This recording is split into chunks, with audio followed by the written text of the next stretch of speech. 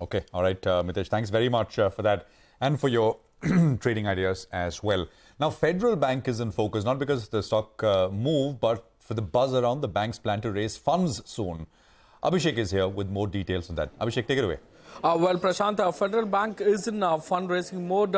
They may look to raise about 3,000 to 4,000 crore via QIP soon. We had reported on 29th May that, as per sources, they were looking to launch QIP.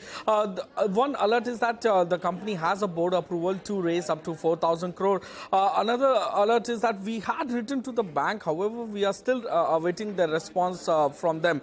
FedFina is also planning an IPO. The company has informed the stock exchanges. FedFina will have, the option of OFS or offer for sale. To alert our viewers, Federal Bank holds about 73% stake in FedFina. And last time, the bank did a QIP, it was close to around 117 rupees per share, which was about 4 years back. So stock has gained about, around 14-15% in last 4 years. So what the money can spell, if at all they completely raise 4,000 crores via equity and taking into account current market price, Tier 1 ratio can increase by about 367 basis point to about 16.2%. Book value can increase by 3.2% to around 109 per share. Net worth will increase by close to 18%, and equity dilution would be around 14.2%. Back to you.